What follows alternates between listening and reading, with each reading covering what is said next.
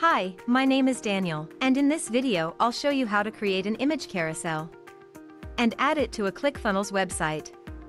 Let's get started. The Image Carousel widget is a great addition to any website.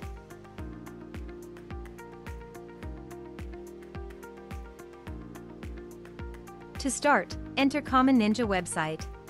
Choose your widget from our large collection of widgets. And once you've entered the widget page, click on the Create button to enter the editor. Here, in the editor, you can edit the content. Select a layout. Customize the look and feel. And change the settings. When you're done, click the Save Changes button to save your work. If you don't have an account on Common Ninja yet, you'll have to register first. When you're ready to add the widget to your website, go back to the dashboard. Now, on the dashboard, you'll see the widget you've created. Click on the Add to Website button.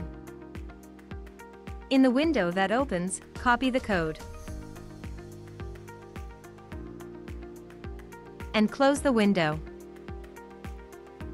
Remember, you can always return to the widget and keep on editing it. Now, let's head to the ClickFunnels editor. Please note, the widget's content will not show on ClickFunnels editor, but will only appear on the preview and on the published website.